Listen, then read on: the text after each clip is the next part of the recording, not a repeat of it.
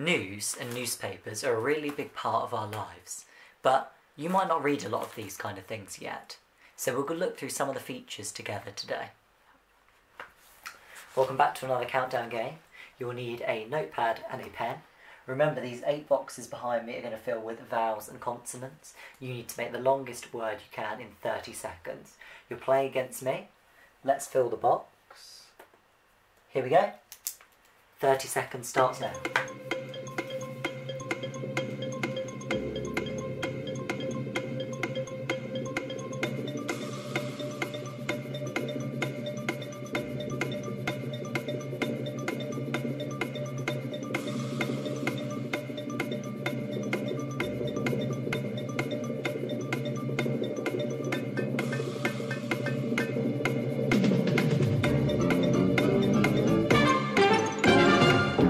That's our time. Let's check some answers.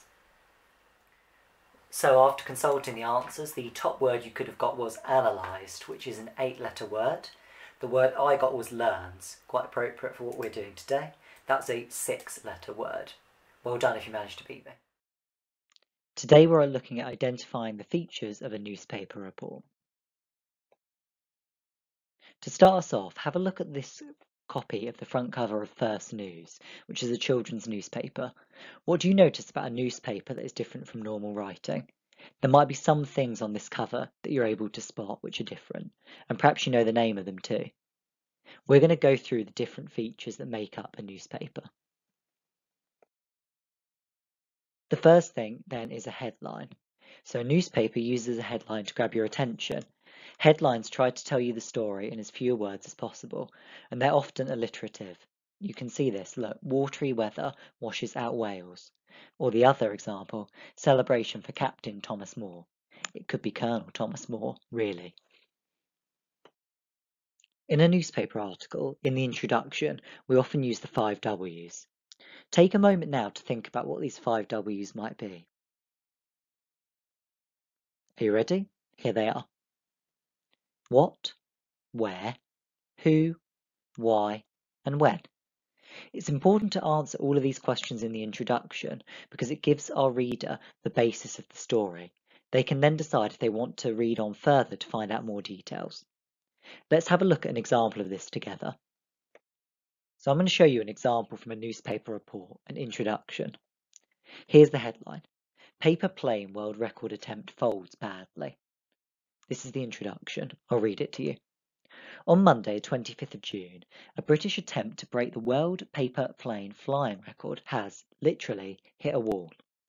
The British team's best performer touched down just 6.8 seconds after its launch by students at Leeds University, more than 20 seconds short of the 27.6-second world record set in Atlanta in 1998. But it still beat the plane judged to have the best design during the competition in the university's Grand Hall. Now, as I read through that, you were probably thinking, oh, I've spotted some of the 5 W's. Take a moment now and see if you can spot all of the 5 W's. Remember, that's who, what, why, when, and where. Maybe note these down or just think about them in your head, and then come back. We'll share the 5 W's together. Are you ready? Here we go.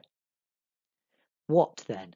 The British attempt to break the world paper plane flying record has failed. Where? The University Grand Hall at Leeds University. That's where it's taking place. When? Monday, the 25th of June. Who? It was a group of students from Leeds University. And why? The plane hit a wall and landed 20 seconds short of the world record flight time. So, you can see the 5 W's in this introduction. The rest of the article would then be extra details about the story, which the reader may decide they want to read more of. Let's see what else is included in a newspaper article. Something else that's very common in a newspaper article are quotes. A quotation tells us what has been said and who said it. They can help to tell the story or tell us about the events by giving the reader the opinions of the people involved.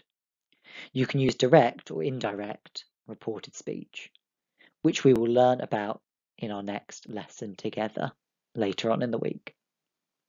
An example of this, though, is, "They're lucky to be alive," said Sam Fenton, 35, Chief Fire Officer for Greater Manchester Fire Service. You can see the extra information, again, the age is in brackets, so incorporating a bit of what we've looked at before. Another thing that you might have spotted on the front cover of First News is that there are large photographs. These are also accompanied with captions. Photos and captions help to tell the story by giving the readers a snapshot of what happened, where it happened, or who it happened to. So you can see I've got a picture of Colonel Thomas Moore here, walking one of his laps around his garden. Photos will also need a caption underneath them. A caption is just a short sentence that explains what's happening in the photograph. Depending on your newspaper report topic, you might also include a variety of facts or statistics. Now, facts I would hope you would include because they are the things you're reporting, the true events that have occurred. The statistics are more numbers and data.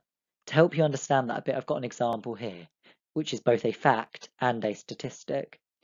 Captain Thomas Moore, again, it could be Colonel Thomas Moore now, has raised over £29 million for the NHS. You can see I've included the number, the amount of money he's raised for the NHS. That number's probably climbed even higher now. But at the time of writing, he'd raised just over £29 million for the NHS. So you can see I've included a fact and a statistic that I could put into an article. Take a moment then just to remind yourself of the features. See if you can name them all. Say them out loud. Here we go. A headline, the 5 W's in the introduction, quotes, photos and a caption, and facts and statistics. Now you should go out and try and find a newspaper article. Either look for one online, or if your mum or dad have an actual newspaper, ask them to help you look for an article you could look at and see if you can spot all of these things. I bet you'll be able to. Join me in the next lesson where we're going to look at how to write direct or indirect speech for our quotes. This will really help give your articles some real detail that will keep your reader wanting to read more. Join me next time. Hopefully now you'll be able to identify some of these features in some newspaper articles.